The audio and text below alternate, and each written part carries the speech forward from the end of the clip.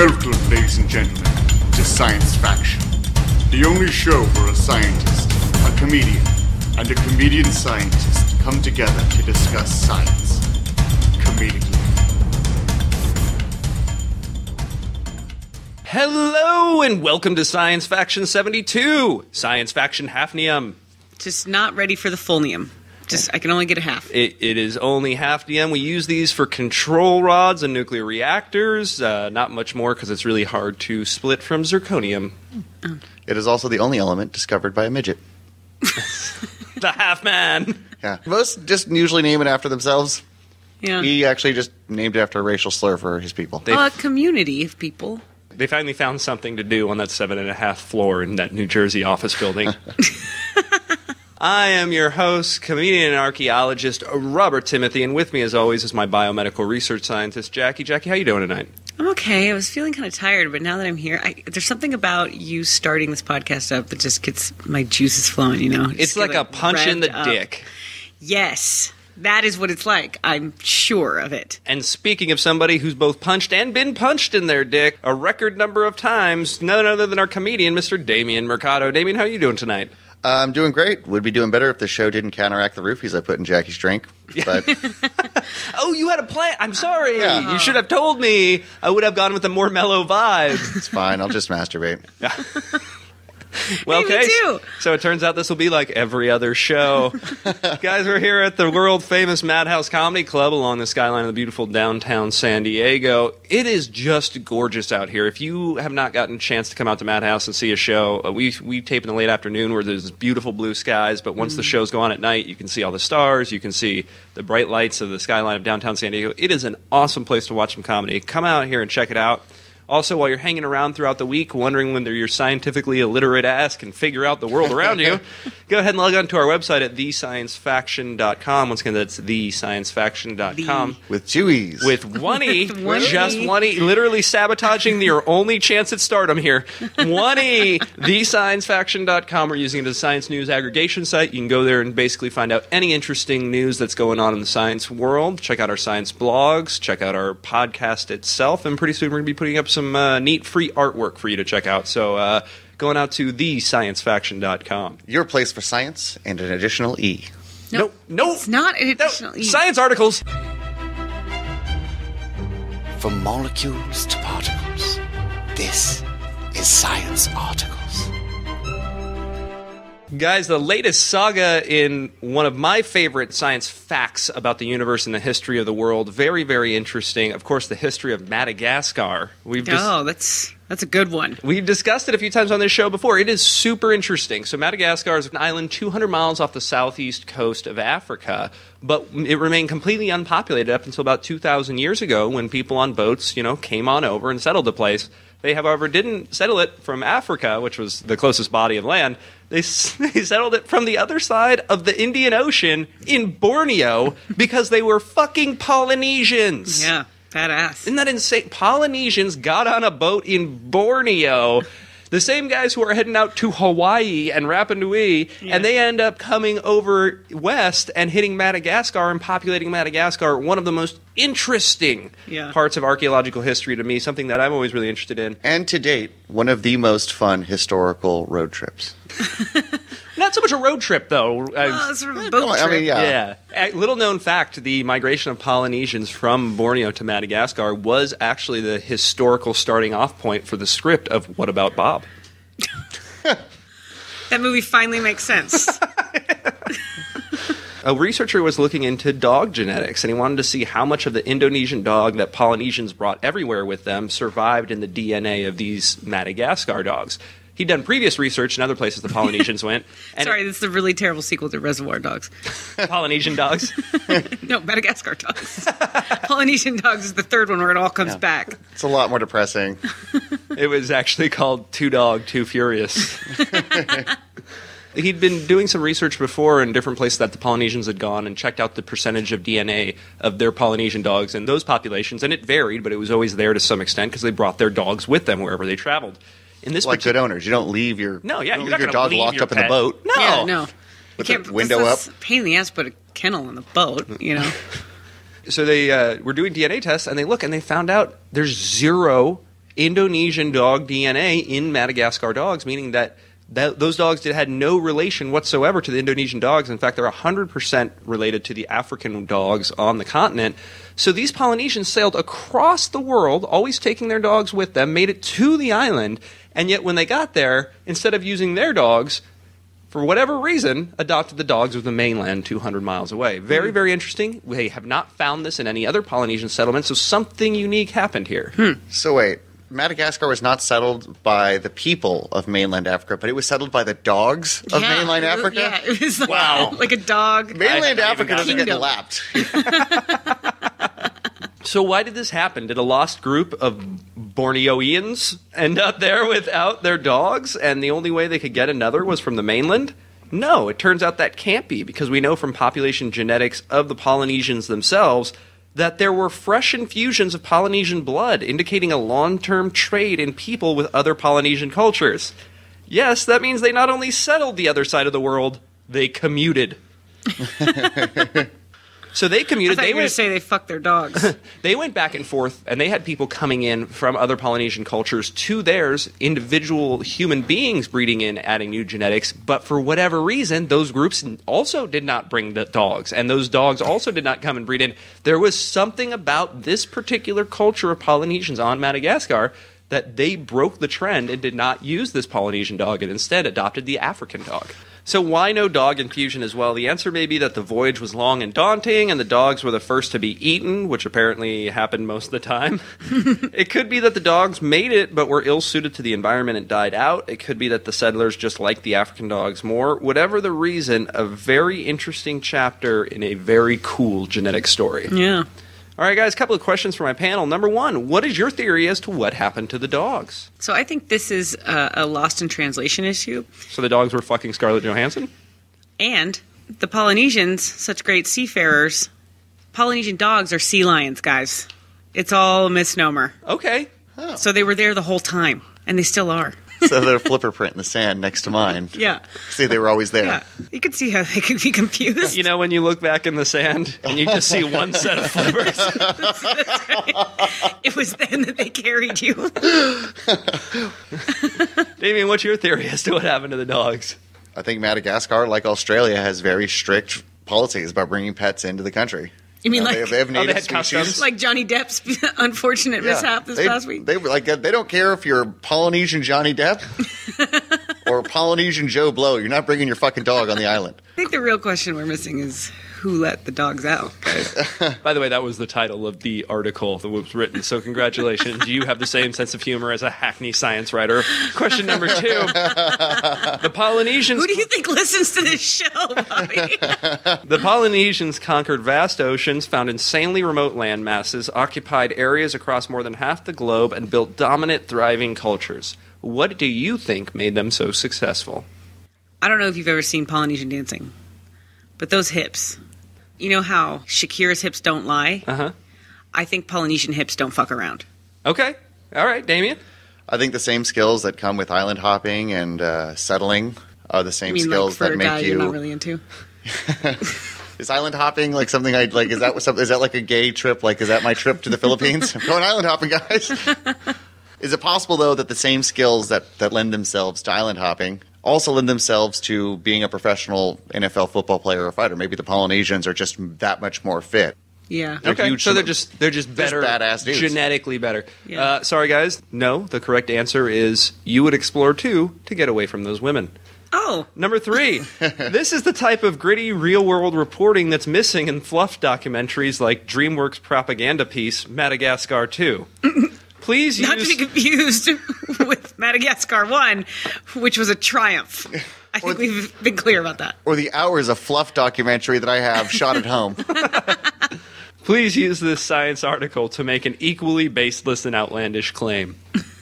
What if the early Africans were really mean to the dogs of Africa? Okay. And so basically I'm thinking of a Moses story where like dog Moses yeah. says, let my people go. Okay. And then splits the sea and takes them to Madagascar, and then only for them to be enslaved by Polynesians not that long ago. Let me modify that a little bit. What if we took away the Moses reference and add another great man in history? He also got them because the Africans were treating them poorly, and he promised not to cuss or hit ya.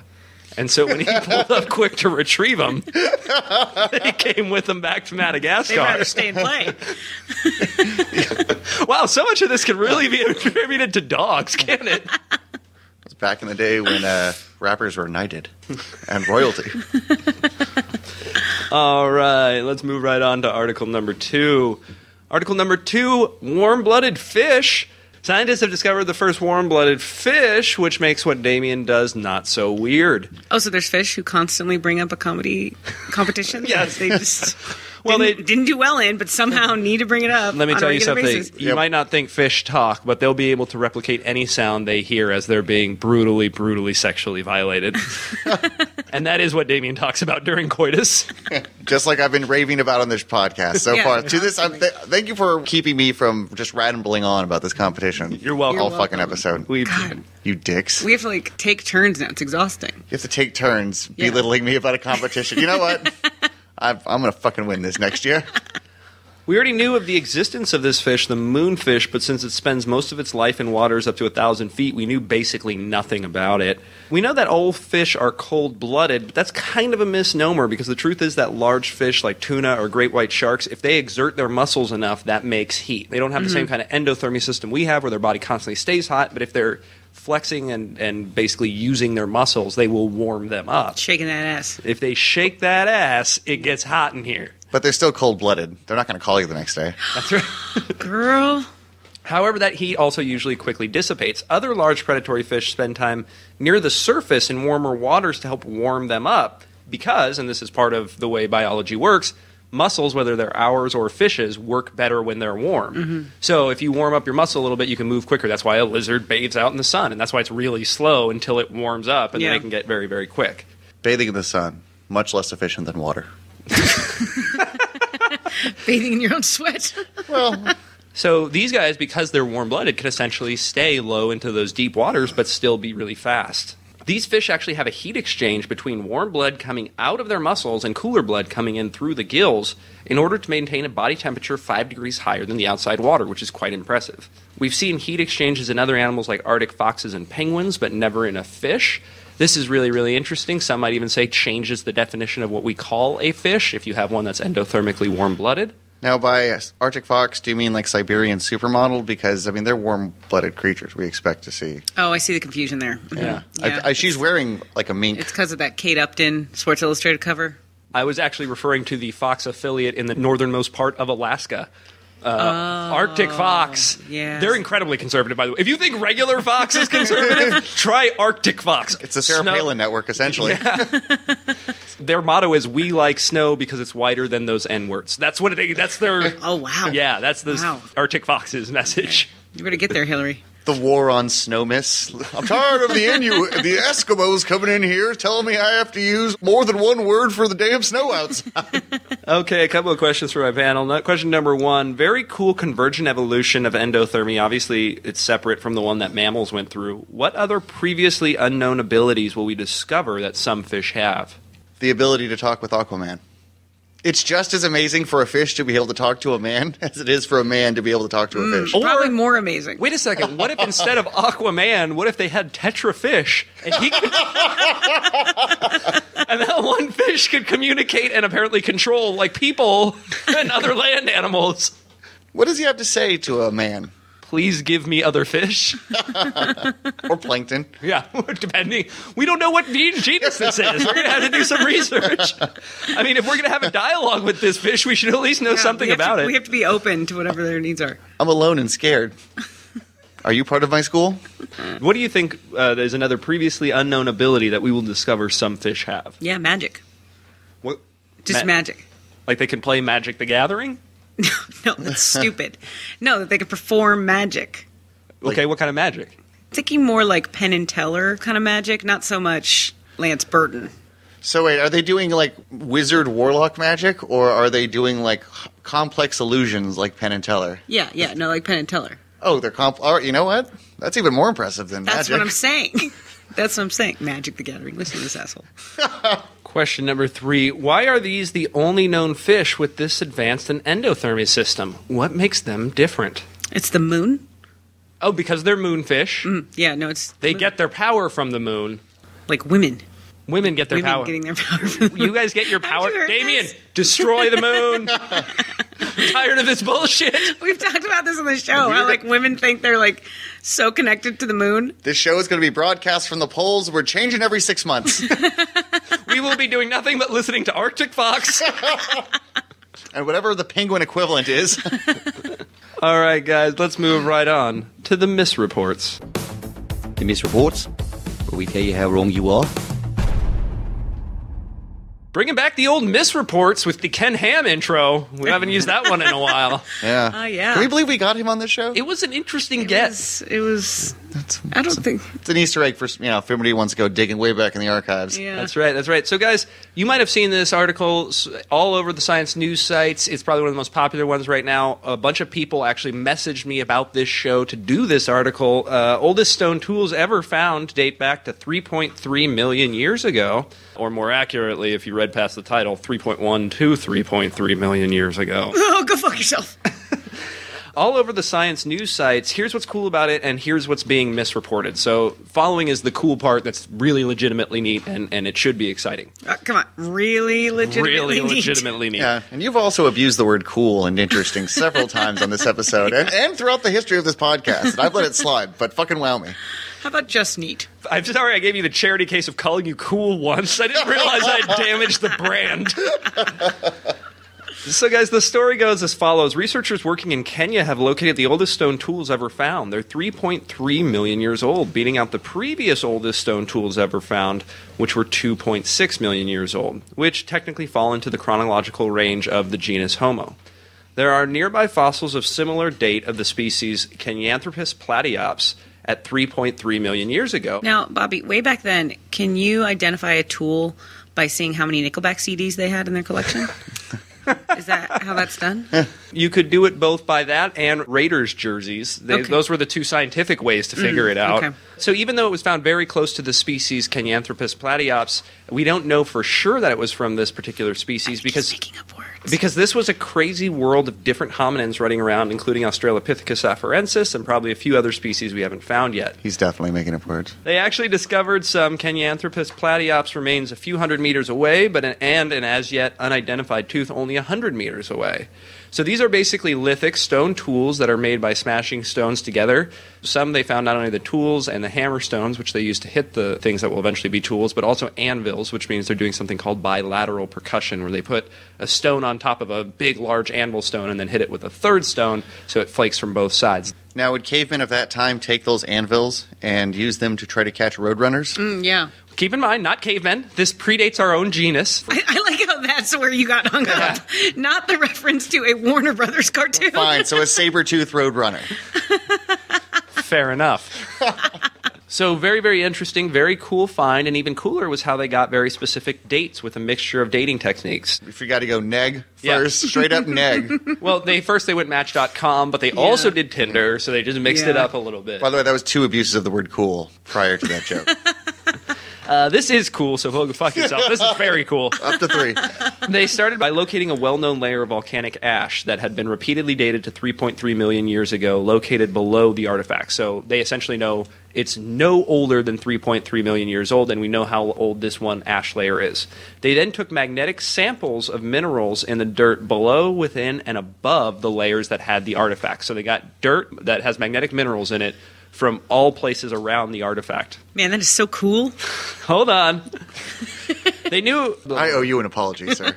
What'd they do with the dirt, Bobby? Since the Earth's magnetic field switches throughout time, and since we've documented the history of those switches really well through work done around the world, we have a sort of calendar of when the Earth's magnetic field is pointing one way and when it's pointing another. These periods in between magnetic flips even have their own name, called crons. Right now, we're in a normal polarity cron because Victor's write the history, bitches. Yeah, in your face.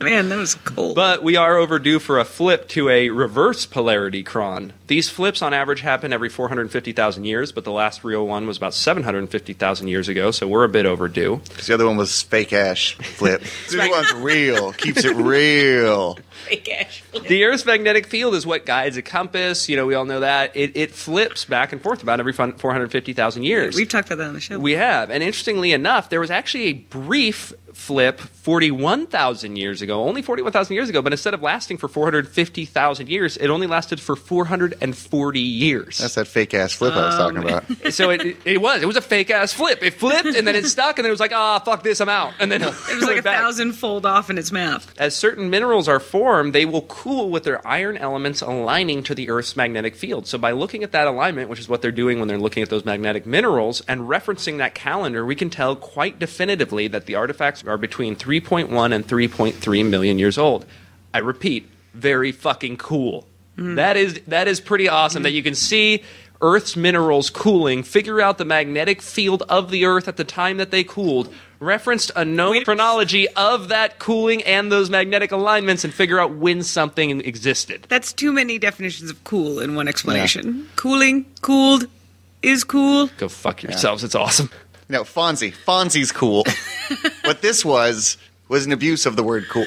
So very, very interesting science and worthy of praise and mention and all great, but a little bit of misreporting going on. So number one, about the cool?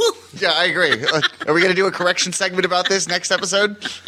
Number one, a few sites I saw were claiming it's overturning old thought that tool use didn't come around until the Homo genus. Shut up, Damien. The truth of the matter is that published research has been refuting that assumption for decades, and there isn't any real scientific support for that idea. We've thought for a while that some tool sites might be attributable to Australopithecus species, so no great science gestalt switch here, especially because, issue number 2, while amazing and interesting and totally awesome, it also doesn't push the date of stone tool use back in the archaeological record, which is what a lot of the sites were claiming. While these are the oldest tools themselves ever found, we have previously found evidence of stone tool use by cut marks on bones from 3.39 million years ago sites in Ethiopia. So it pushes back the oldest known tools, but not necessarily the oldest known use of stone tools. Very, very cool article, but not quite as sensational as some of the places we're reporting. Like you. Not as sensational. Is an older tool site like maximmagazine.com? No, I'm kidding. I think it's cool. All right, guys, let's move right on to I Call BS. I called. Ring, ring. I call BS. All right, guys, this is I Call BS, in which I read 4 science articles, some of which are real and some of which are BS, and my panelists try and compete to figure out which ones are true and which ones are bad science. Are you guys ready to play? Actually, I kind of got a perfect last game and beat the shit out of You got a Jackie. perfect. Did I even have to play this week? You do have to play? I should have gone to. I was supposed to go to work for her job for the week. Ton, and I still had to play. Not a perfect, and I'm a master scientist now. I have had a perfect score in the past. I was just humble about it. Disagree. If there's one thing you've learned about me on this show, it's that I am very humble. Oh, so I must have been imagining all that humble pie you've been forcing down my throat after your winning streaks. That's an interesting name for the female genitals. All right, on to article number 1. All of them. Scientists have announced that there is no known cure for white nose syndrome, a fungal infection that affects only bats and kills between 78 and 100% of populations affected. Article number 2. Drinking chamomile tea decreases the risk of death in older Mexican-American men by 29%. Article number 3. The first ever dinosaur fossil found in Washington state was recently discovered, and it's a T-Rex relative. And article number 4. A new mouse model shows drinking alcohol in the early weeks of pregnancy, the equivalent of 3 to 4 weeks in humans, does not seriously affect the fetus. All right, guys. Jackie, you are fighting for blood. Let's see who's got the best answers. Try and follow along at home and see what you think. Article number 1, scientists have announced that there is no known cure for white nose syndrome, a fungal infection that affects only bats and kills between 78 and 100% of populations affected.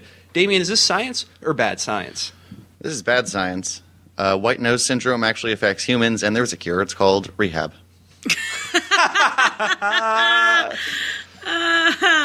It seems that that cure doesn't work so much. It seems like there's a lot of times when that cure doesn't really work, but it's really expensive. Recidivism is a part of rehab. Very good. And you, Jackie? I think that I also think it's bad science. They're maybe you're messing with the word cure. I think there is a way to treat it, per se. I think it's bad science. I think that they have found a way to fight this fungal infection. All right, article number 2. Drinking chamomile tea decreases the risk of death in older Mexican-American men by 29%. Damien, is this science or bad science? This is bad science. Drinking chamomile tea does not increase the chance of death. It increases their chance of listening to their wives.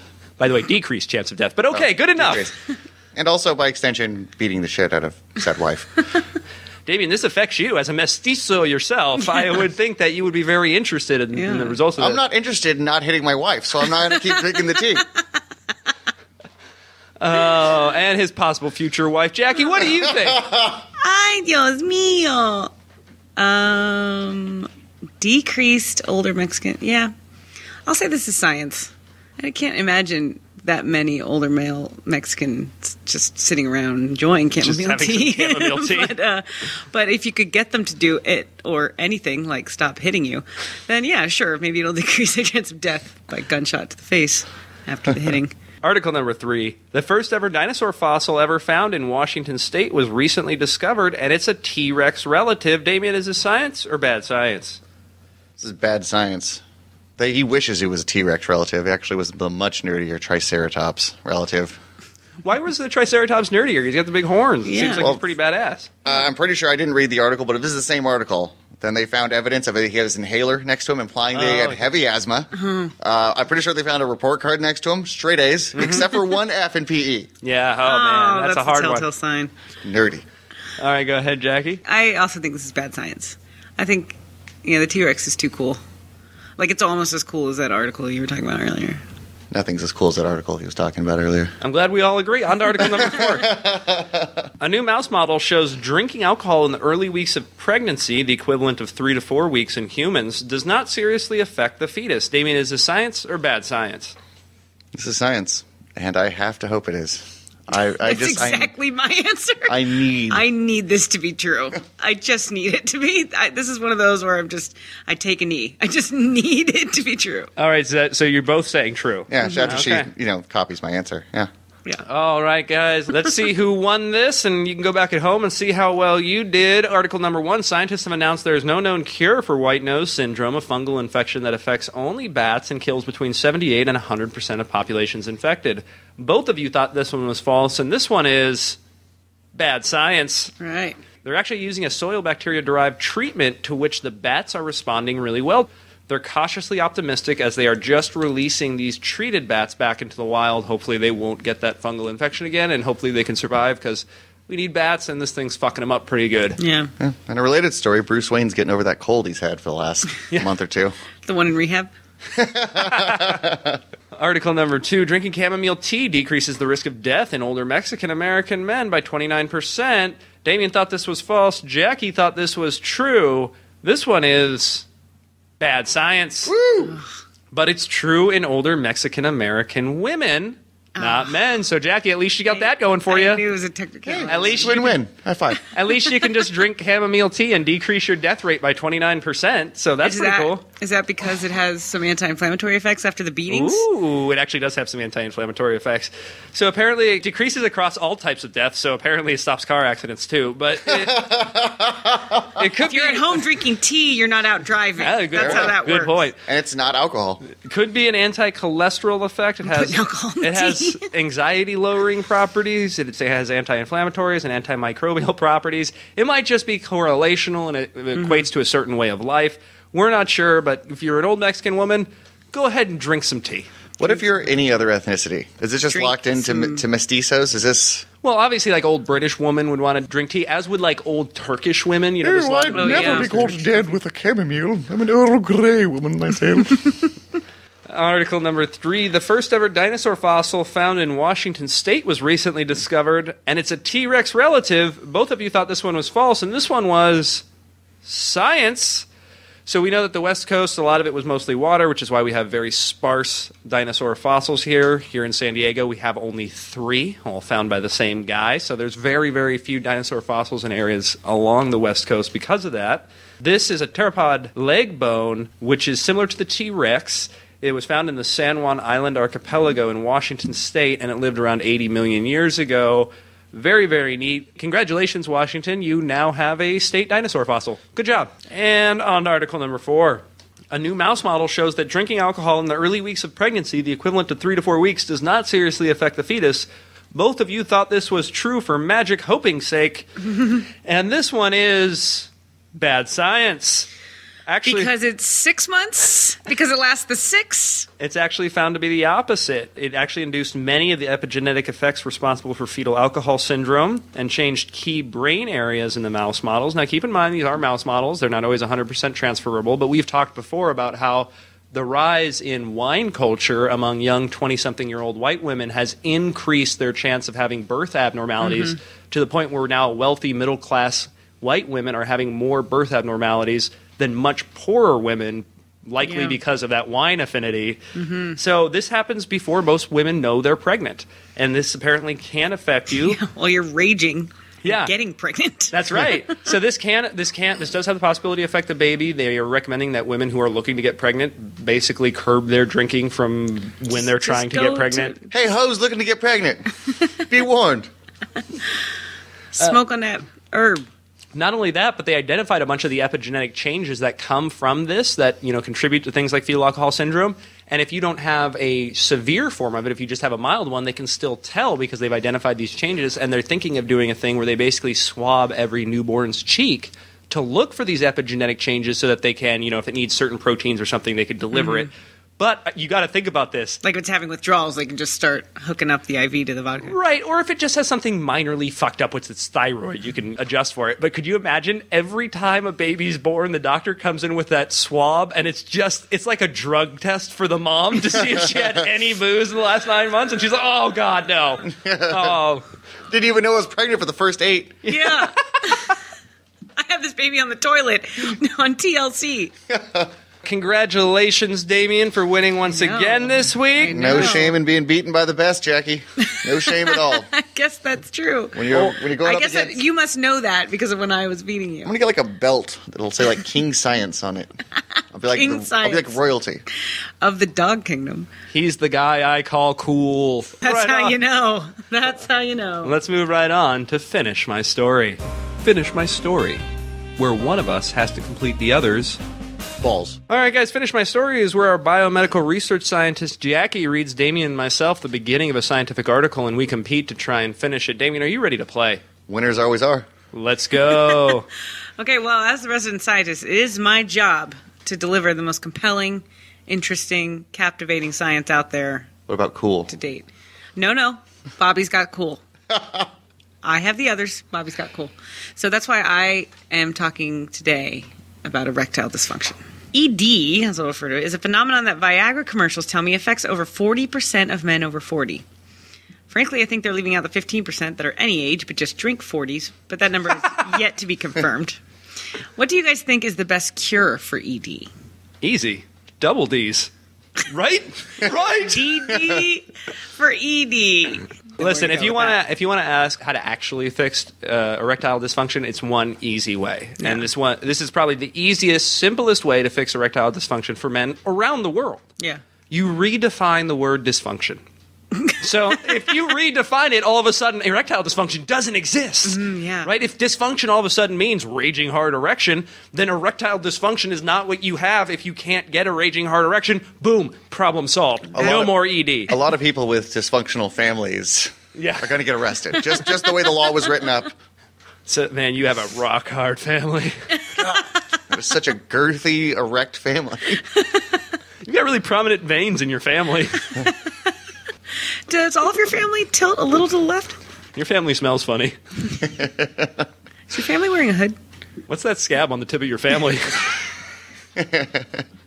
Looks really weird when your family wears those furry clown shoes. I see semen runs in your family. All right, Damien, how do you think they can fix ED? They, the prostitutes. I don't know, but if you ask any guy named Ed, he wishes they changed the acronym. What about Al? What His is friend Al. That stands for anal lesions. That's worse. They don't have a pill for that, Ed. At least you have a pill. Well, you guys have some great suggestions. Well, Bobby had a good one. It's better. Anal lesions. Anal lesions. By the way, it's better than the female chicks who have to hang out in the psych ward for their own condition, which is can't understand new technology. You don't want to hang out with those chicks.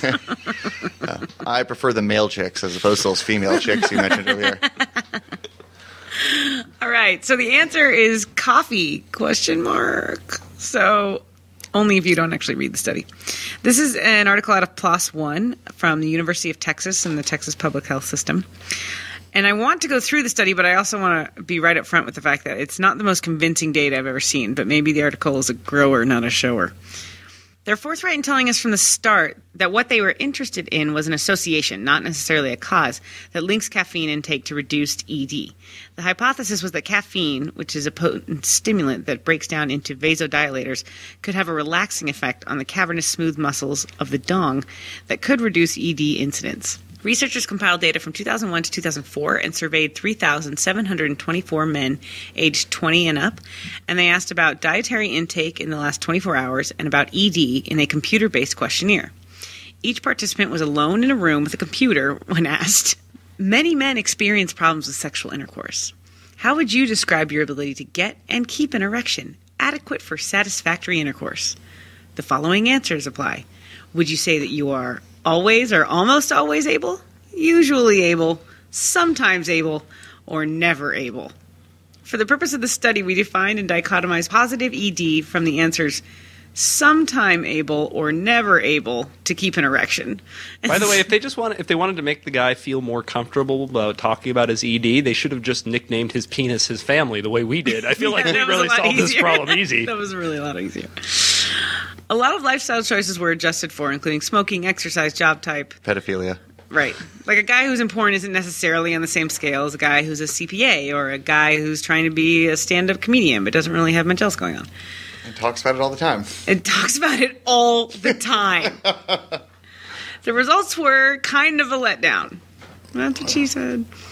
There was an observed almost trend that associated higher caffeine intake with lower incidence of ED, but we're talking a p-value of 0.19, which to a scientist means basically nothing. Yeah, not very relevant. In fact, you're looking for 0.5. 0.5 is the gold standard. In fact, in healthy men, there was no significant association between more caffeine and less ED. Now, what's interesting to me about this study was that the authors are very clear about each statistical analysis for each population, because they also looked at men with diabetes, men with hypertension. And in those populations, specifically the ones with hypertension, it trended a little bit more. And what that means is the p-value went down a little bit, but is still not significant. I think this is just correlational. This is the same dude that's going to get up early in the morning, needs to drink his coffee to go bust his ass at work. He's going to work to get that erection. Yeah, well, that's the point. Like we said, the p-value, gold standard is 0.05. Nothing reached that. Not one analysis they did. The closest they get is 0.08, which can be technically called a trend, but even that has to be redone to be sure. And yet, in the discussion, the authors go on to say that they did find an inverse association between ED and caffeine intake. And guess what? So did the media. I found multiple headlines that read, 2 cups of coffee a day reduce the risk of erectile dysfunction, or coffee linked to reduced ED. It's a shame because I know Damien is probably really excited about these headlines. And I'm sure many men out there ran out and got Starbucks for the office, hoping to get the secretary from the Christmas party back on track. Dude, I'm sure many wives and girlfriends started throwing coffee in the trash like they were sheriffs during Prohibition. Like, if I could think of the poor women that I'm around all the time, if they're like, wait, this is giving him more erections, this is out of here. But well, it's not. I hope he doesn't cheat. Don't sleep with me, but nobody else either. With tea. Iced tea. Well, based on the article, it's not. And frankly, the science just doesn't get me that hard. Very, very interesting. Thank you so much, Jackie. And before we leave, we, of course, have our listener appreciation voicemail. This is for the groups of people in one geographic region who have subscribed the most over the last week. In this particular case, the most new subscriptions we've had has been from Denver, Colorado. So as a reward, your outgoing voicemail message from none other than Mr. Damien Mercado will commence right now. Hi, I'm comedian and big city lawyer, Damien Mercado. And you've reached the voicemail of a person from Denver. Denver. Go any further east, and things get really shitty for a while. Denver, the crown jewel of the Rockies, 1 through 4. The omelet was named after the city, due to barely passing the requirements to be considered good. By legalizing marijuana, the drug has been reclassified from a gateway drug to an L-way drug. Denver, located in the heart of Colorado, a state far superior to every state it touches. Denver is the only city in Colorado that isn't actually a megachurch in disguise. the home to Coors Light, who, much like the people of Colorado, are watered down and of poor quality, but are inexplicably popular. Leave a message after the beep. Denver constantly brags about having 300 days of sunshine. We in San Diego think it's cute you're counting. All right. Thank you so much for joining us for Science Faction 72. Come on back for Science Faction 73. You've been listening to Science Faction. Wait, that's not right.